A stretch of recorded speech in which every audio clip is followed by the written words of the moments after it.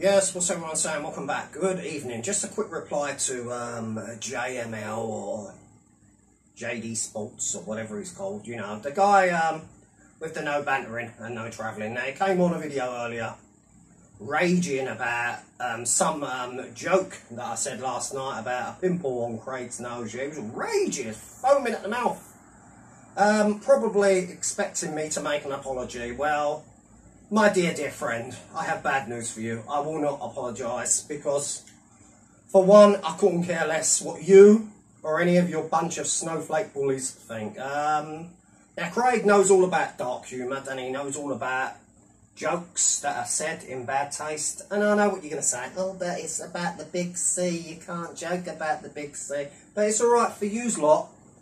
Simple Simon, The Egg, that lady, I can't remember her name, she's always on live as well, and the Duck, and the rest of you misfits, to go online near enough every night, bullying, not just you know who, but quite a few individuals, yeah, saying some real serious stuff, you know, and laughing and cackling away like it's some big joke to you.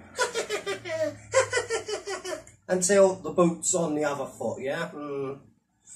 Yeah, well, sorry, mate, but you won't be getting an apology because as far as I'm concerned, do you know what I mean? It was a joke. Maybe in bad taste to you lot, but I couldn't care less. So, if you don't like it, grab a pineapple and stick it where the sun don't shine. Have a good evening. God bless.